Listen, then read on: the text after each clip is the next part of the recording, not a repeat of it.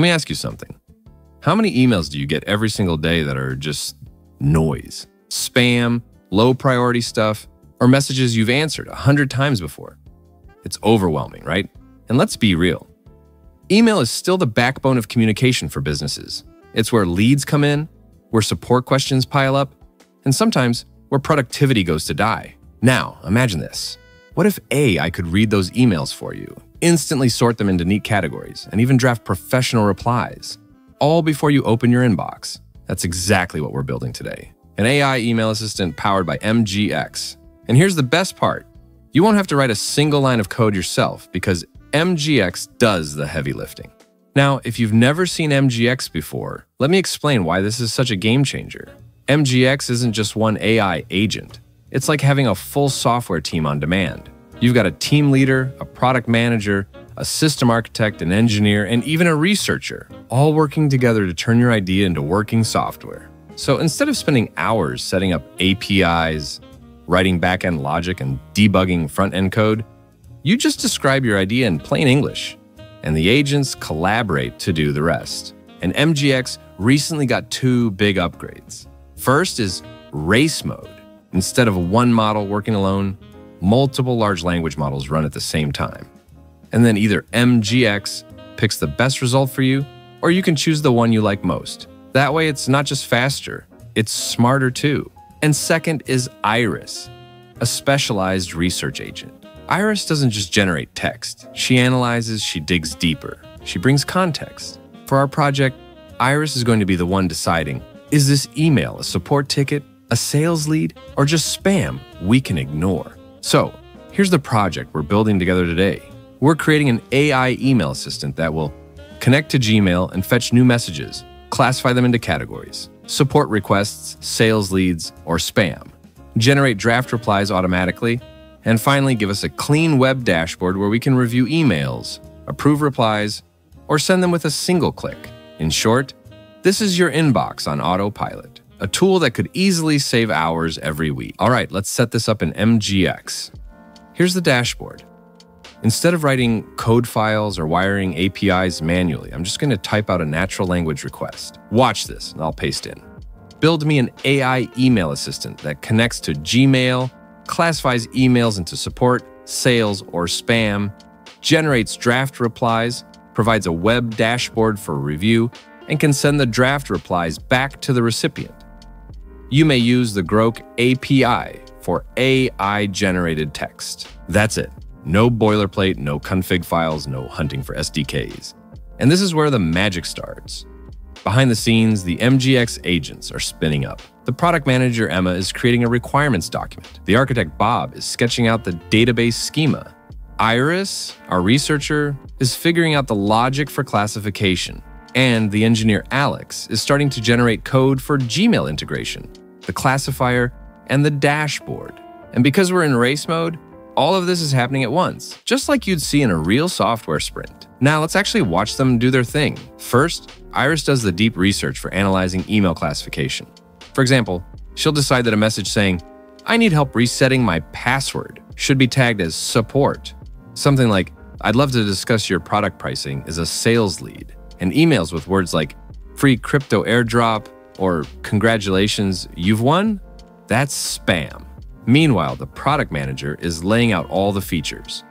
Fetch Gmail, run classification, draft replies, log everything, and display it in a dashboard. And the engineer's building the actual functions, the Gmail connector, the classifier, the draft reply generator, and the front-end dashboard, all happening in parallel. It honestly feels like watching a team of developers working live. All right, here's what MGX gave us. They provided the Gmail connector, which basically handles the authentication and automatically fetches the most recent emails for us. Along with that, they also included a README file that walks us through setting up the Gmail API. The flow goes like this. First, we create a Google Cloud project by heading over to the Google Cloud Console, either making a new project or selecting an existing one, and making sure billing is turned on since it's required for Gmail API access. Then, we enable the Gmail API itself by navigating to APIs and services, opening the library, searching for Gmail API, and enabling it. After that comes the OAuth 2 credentials. This is where we go into the credentials section, create new credentials as an OAuth client ID, and if prompted, configure the consent screen by choosing the external type, filling in the basic details, like the app name and support email, and adding our own email as a test user. For the application type, we select Web Application. Then add the authorized redirect URIs, which usually means HTTP localhost callback for local development, or your production domain's callback URL for live use. Once that's done, we hit Create, and we'll get the client ID and client secret. Finally, in the AI Email Assistant dashboard, we plug in those credentials, generate an authorization URL, follow the link to authorize the app, grab the authorization code from the callback, paste it back into the setup, and connect to Gmail.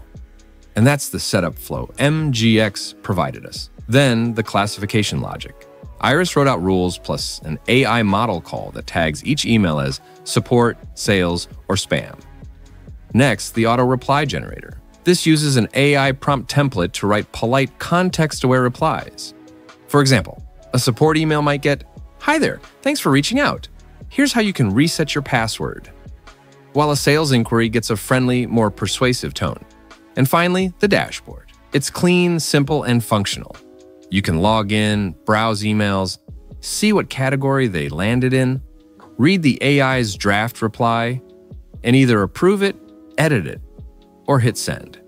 And of course, like with any real build, there's that behind the scenes part of fixing bugs, tweaking prompts, cleaning up edge cases, and making sure the system runs smoothly day to day. It's not just the big features.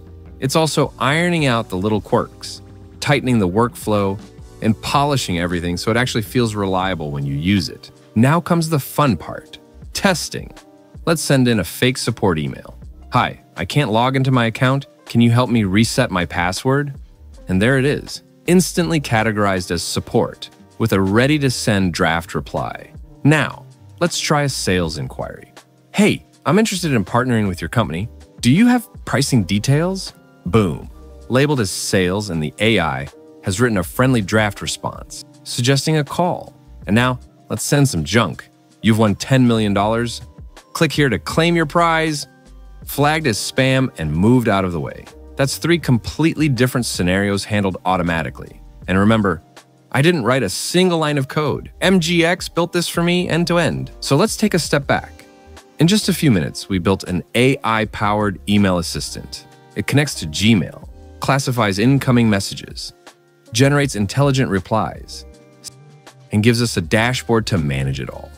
Normally, a project like this would take a team of developers days, maybe weeks, to design, code, and debug. But with MGX, I just described what I wanted, and the AI agents handled the rest. And this is just one example. You could use the same workflow to build customer support bots, automated research dashboards, social media assistants, or even full SS products. If you want to try MGX for yourself, check the link in the description. And if you enjoyed this walkthrough, let me know in the comments. What AI-powered tool would you build with MGX? We'll be exploring more AI tools that can help us developers, so make sure to subscribe for more. Well, that's it for now, Novas. Thank you for watching.